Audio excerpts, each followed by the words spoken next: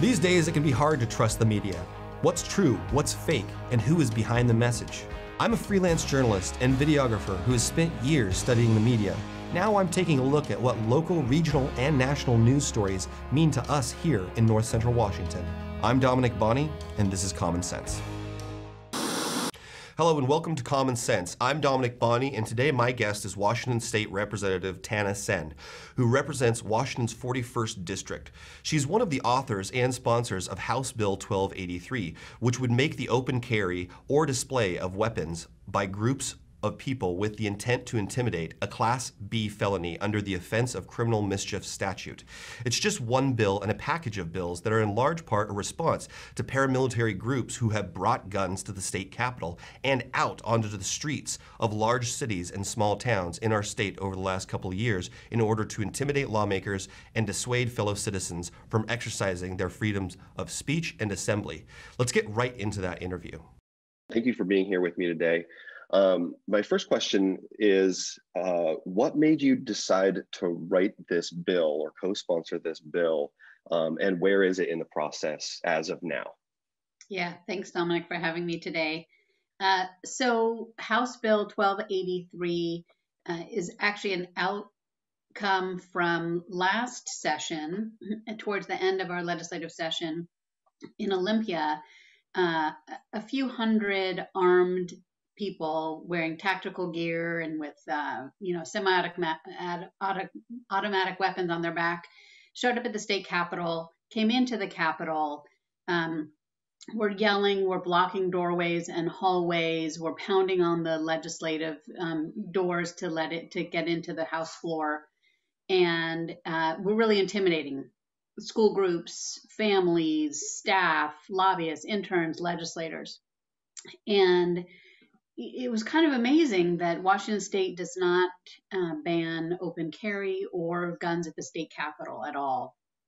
And it was really clear to me, though, that it was of concern and blocking people's ability to do their jobs as legislators and certainly stifling voice and public discourse. So then over the rest of the year, that was kind of a precursor to what happened in our streets, in our communities around protests, at city halls, at courthouses, and just frankly on main streets and on corners. And when we started looking at it, there really wasn't that much recourse for communities around what happens when there are armed groups threatening and scaring people who are trying to peacefully protest or share their views, hold up political signs. And so we really started to look around at what could we do to strengthen and make clear that there are laws that you cannot threaten people with deadly weapons and intimidate them, especially around using their First Amendment rights, but just in general. Mm-hmm. Hey, we had plenty of that happen throughout last summer as well. In fact, I put together a Google map with pins called NCW's Summer of Hate. And we had incidents in Chelan, Leavenworth, Wenatchee, East Wenatchee, people following other people, screaming at them with guns. One woman, said that she had a gun actually pointed at her. So, pretty scary stuff for people who in our community, at least, there was no instances of any sort of violence on the part of folks protesting for Black Lives Matter. So seems a little bit lopsided. So we already have laws on the books that make private militias illegal. How would this bill change, or how is it different? Yeah. So actually, before I became a legislator, I was pretty active in getting legislation on the books to make sure that there was not training of militias in Washington State. And what we have seen over the years is that it's hard to prove that an exercise is training, because that was really what it was about, saying that you couldn't have militias training in Washington State. And so while there are some who believe that if you're marching down the street with, kind of a group, your army, and you are acting like a militia, that's basically a training. I think prosecutors have been reluctant to bring that charge. And so we are, again, looking at how could we make sure that we have a piece of legislation that is implementable. Mm-hmm. Yeah, and that was going to be my next question. If passed, will this legislation make it more likely for law enforcement and prosecutors to hold paramilitaries accountable? Because so far, from everything I've seen in my research, is they say these are unenforceable laws. Mm-hmm. Yeah, so definitely hoping that this is the case, that we make it more implementable. So right now, we have modified the bill from the original introduction, but right now it's taking the brandishing statute that is on the books, that it's illegal to brandish a weapon, and we're making sure that if you're doing that within a group, which is even more intimidating and basically results in more kind of tensions and more emotions to be escalated, and so therefore more dangerous, that part of the punishment would be taking away your gun rights. And that's really what we, one of the, not taking away your gun rights, but your ability to own a gun. And that's really, you have to be a responsible gun owner. And that's what this is about. And when people say, well, I need it for self-defense, or when I need it for other purposes, that's fine. But when you are not being responsible, then you don't get to have it. I mean, if you're a drunk driver, you lose your license. And that's what this is about. To your knowledge, has anyone affiliated with paramilitaries been held accountable for intimidating people in public spaces up to this point in Washington State history? I'm not sure about in Washington State history, but I certainly can tell you that, I personally have always stood to make sure that we do that we hold people accountable. I'm glad that some people, and sadly, too many from Washington State, are being held accountable for the federal level and what they did on January 6th at the U.S. Capitol. Again, as I was mentioning in Washington, Representative Matt Shea was, you may recall, was accused of white supremacy and acting in a way that was against the government. And we really put forward to hold him accountable a letter that all the Democrats signed saying that he should be removed from the legislature for actions unbecoming of elected official. And I think that is exactly right. We need to hold ourselves to the standard of this. And when we don't, just like what we're seeing on the federal level, it just invites people to continue those actions. And we need to stop this paramilitary and militia activity in our country. Yeah, I remember that letter, but I don't recall if any Republicans signed it. Did any? Thank you. No, not one Republican signed on to that. Wow. And he had been removed from his committees. He was not allowed to have staff. There had been an independent investigation. So clearly there was great concern about him, but the Republicans were not willing to sign their name saying that he should be removed. Luckily, he decided not to run again. And I hope that it's partly because he realized that he was not welcome and could not be an effective legislator for sure. Yeah.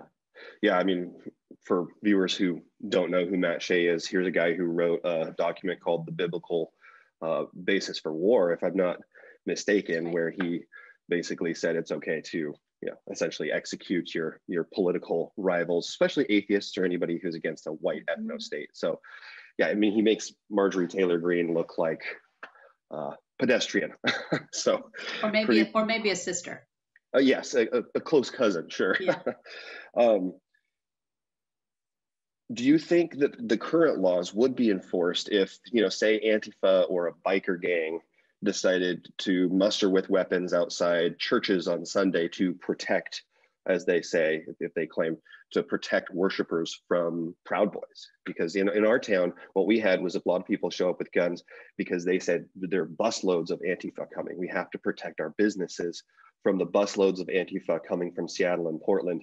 None showed up, but the people with guns showed up, and the people that they confronted were peaceful protesters. So do you think that if Antifa showed up with weapons outside of churches on Sunday, that they would be held accountable for that?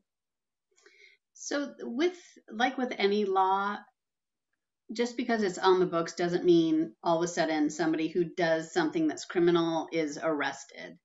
And what we know, what we're seeing is that there is justice by geography, meaning laws are enforced differently across our state and our country.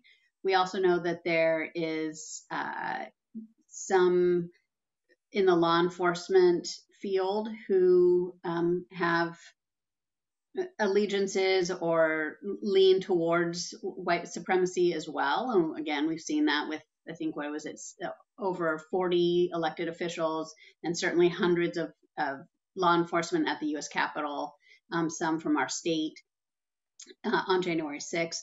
And so we know that just because there's a law in the books, it does not mean it's going to be used equally and in every instance. And so this is just part and parcel of some of the changes that we need to make in our state. And so this is just a tool.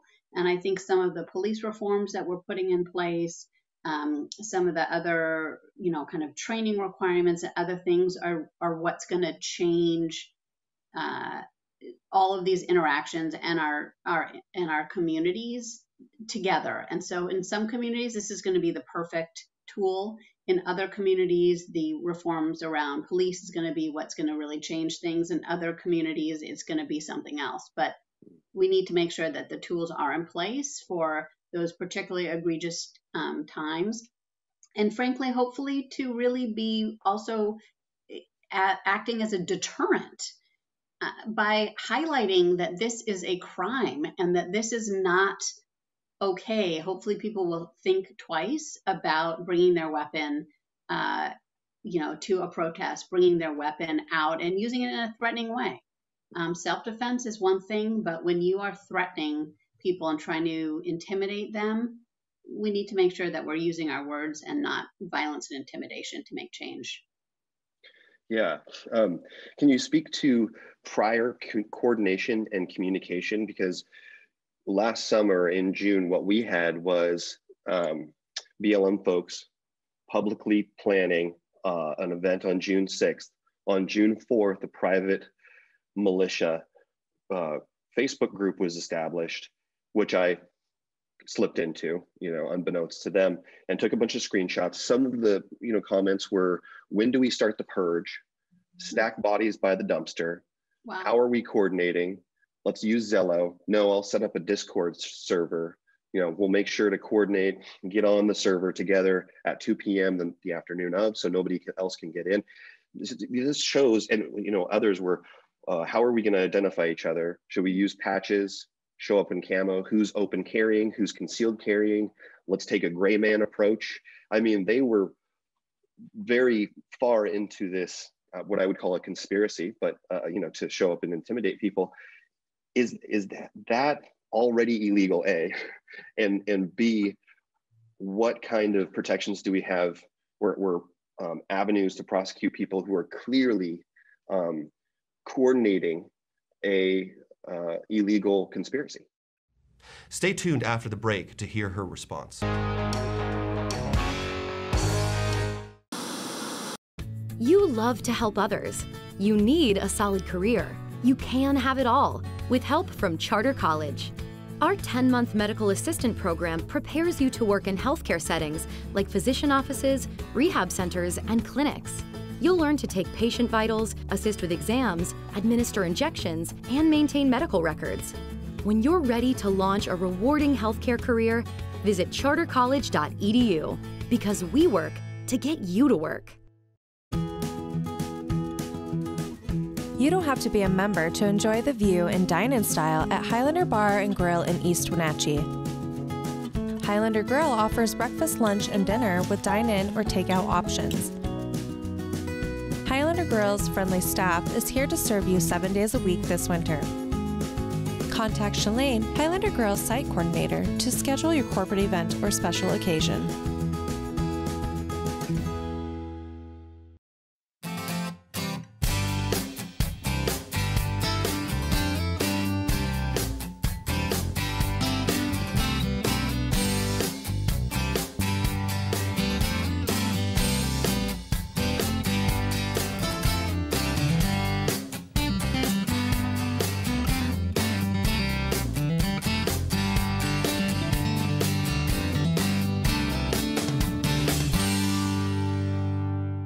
Wenatchee Power Sports not only has a new owner, but an all-new attitude to match. Speaking of attitude, check out the 2021 models arriving now. Polaris snowmobiles, ATVs and side-by-sides. Yamaha motorcycles, watercraft ATVs and side-by-sides. KTM motorcycles and the latest edition Beta high-performance motorcycles. Coming this fall, a huge demo event featuring the latest and hottest off-road machines. It's all at the retuned Wenatchee Power Sports, where maximum performance is a way of life. 3031 GS Center Road in North Wenatchee, open Tuesday through Saturday.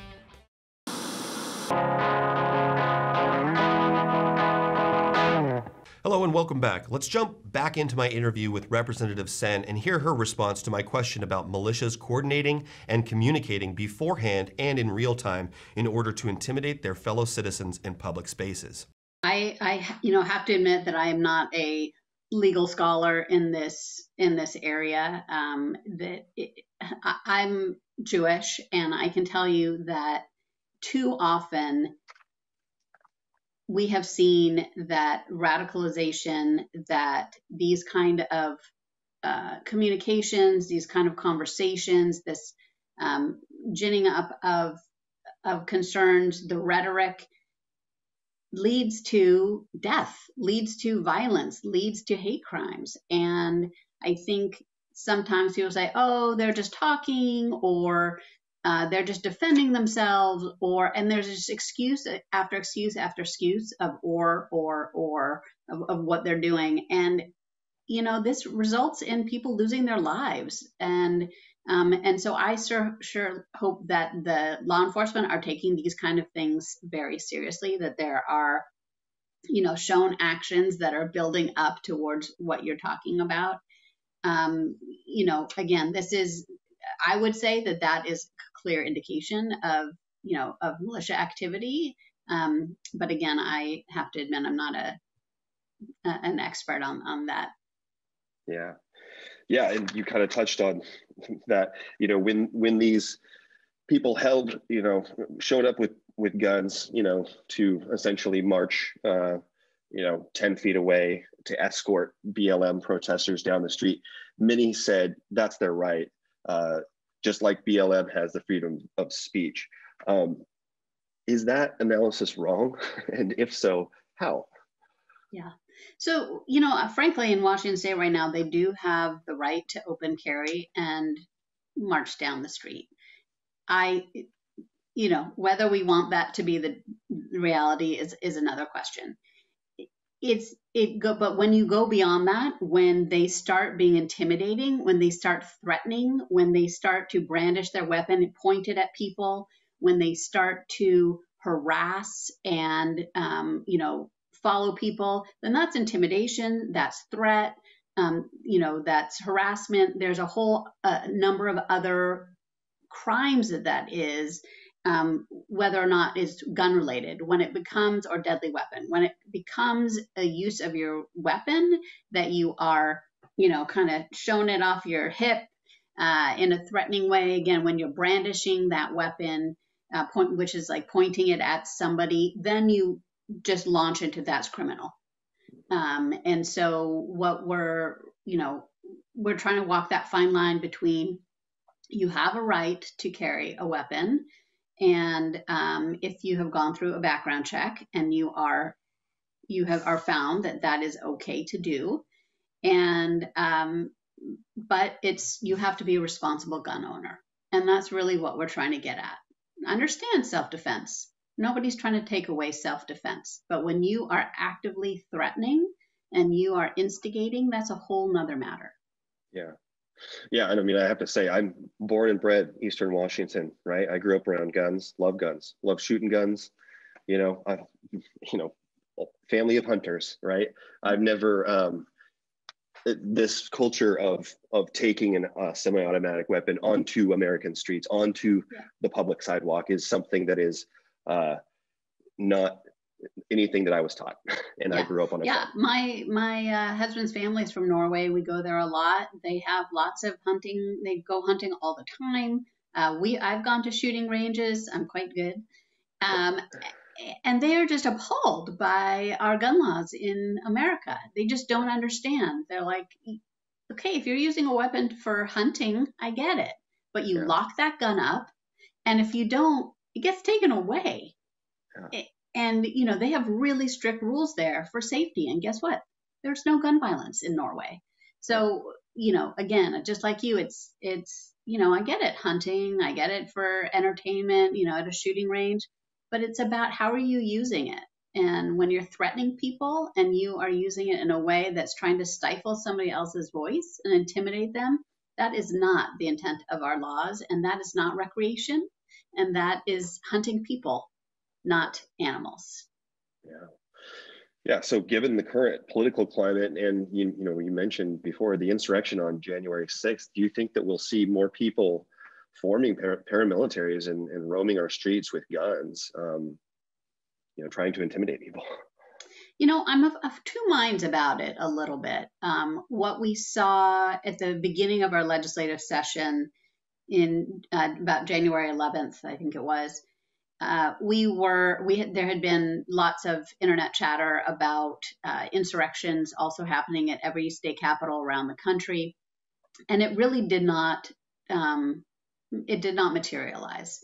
And I think that, again, I'm of two minds. One, I think January 6th and the fact that people are being held accountable, that people are recognizing that that was not a successful endeavor, that there is nobody, whether it's President Trump or anybody else, who's coming to their rescue when they get arrested, that their rhetoric of law enforcement, Blue Lives Matter, all of that is null and void when you are beating and killing law enforcement.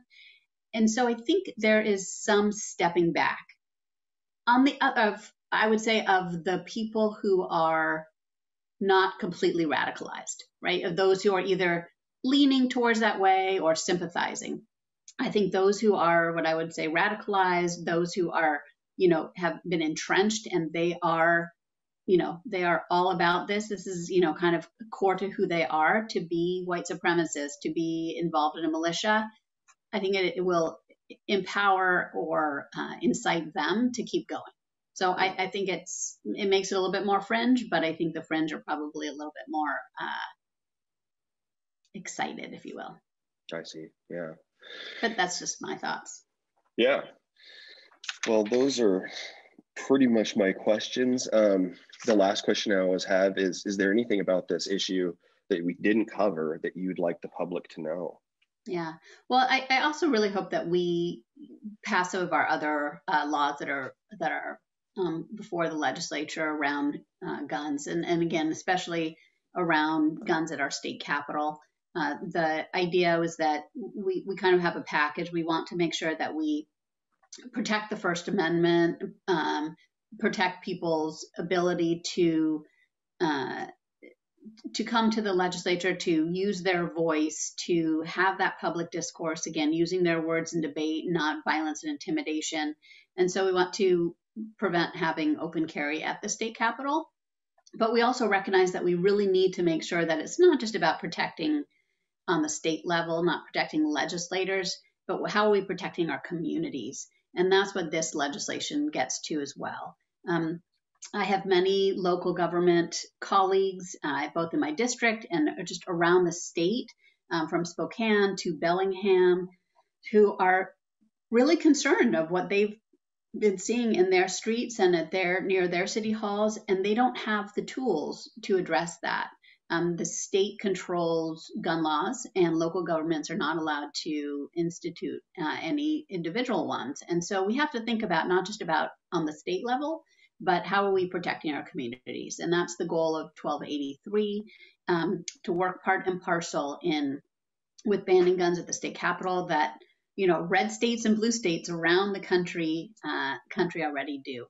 And, you know, frankly, I don't want us to be like a Michigan or like a Virginia, where there have been those, or the state capital, the nation's capital now, where we do have, you know, a right-wing militia insurrection, if you will, at our place of business, at our state capital. That I don't think that is what Washington State is about. We're about debate and words, and not violence and intimidation. We're about debates and words, not violence and intimidation. Well said. Like I said in my interview, I grew up around guns. Guns can be a lot of fun. They can be an incredibly useful tool for hunting and exterminating pests. One time my stepdad paid a buddy and me $1 a pigeon, and we went out on the farm and made ourselves $200 in an afternoon. We probably spent about that much on shells, but we were just farm kids being farm kids. And even though we were farm kids, we knew that it was wrong to use a firearm to bully and intimidate other people. We knew that because we were raised right. We knew guns should not be brought out in order to intimidate those who disagree with us. Last summer, we witnessed a self-styled militia take to the streets of Wenatchee to stalk and intimidate peaceful protesters because they disagreed with their message. The busloads of Antifa rumors were just that, rumors, and any reasonable person understood that it was just a ruse at the time. It was a ruse concocted in order to give an emotionally unstable extremist minority of wannabe Rambos, one of whom is a Douglas County commissioner, an excuse to plan and coordinate the systematic intimidation of their fellow citizens. Many of the people who showed up to protest and march in support of Black Lives Matter were minors, and some were elderly. Hardly a crack team of Antifa super soldiers. Yet these cosplaying thugs and goons frightened a young girl so badly she and her grandma, who was in a wheelchair, left the march. And that's the whole point, isn't it? The point is to intimidate people into staying home. One of the responses to me when I posted about that on social media at the time was, well, they shouldn't bring kids.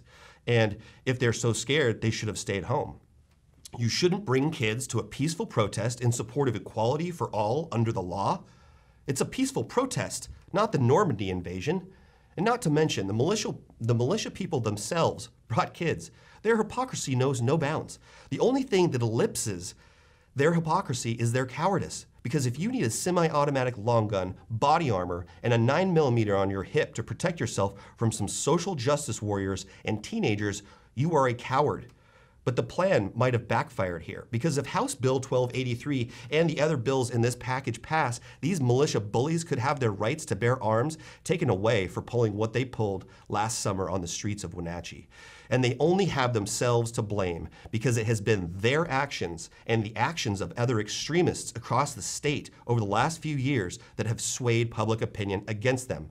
According to recent polls from King 5, a majority of Washingtonians agree that open carrying during protests and demonstrations should not be allowed. Even a majority of Eastern Washingtonians, 47% of those surveyed, agree that open carrying at protests should not be allowed. If you support common sense measures to curb private paramilitaries from disturbing the peace and intimidating others in our region in public spaces, I encourage you to let our state lawmakers like Senator Brad Hawkins, Representative Keith Gaynor, and Representative Mike Steele know that you support House Bill 1283. Their contact information is in the show notes of this episode, but they can also be easily found with a quick Google search. I'm Dominick Bonny. Join me next time for more common sense.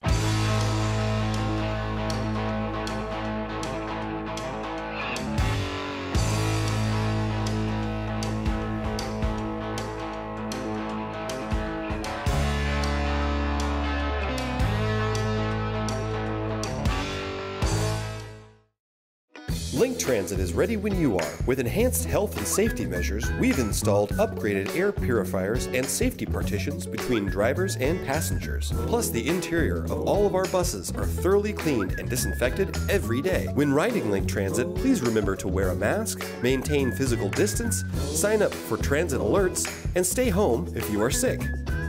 Healthier Transit is here. Go to linktransit.com to learn more.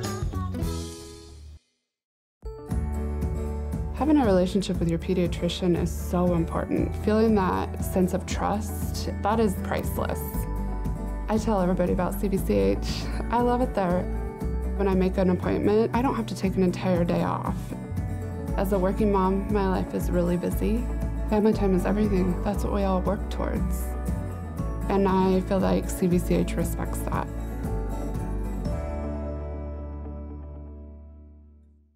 Her Royal Highness, Queen Tess Sparks. Join the NCWLIFE channel for coverage of the Cashmere Valley Bank Royalty Selection Pageant Saturday, February 27th. The countdown to coronation begins at 6 with the pageant to follow at 7. Coverage is sponsored by Harvest Valley Pest Control, Laura Mounter Real Estate, and Earthwise Pet. The Cashmere Valley Bank Royalty Selection Pageant is available only on the NCWLIFE channel, your local TV station.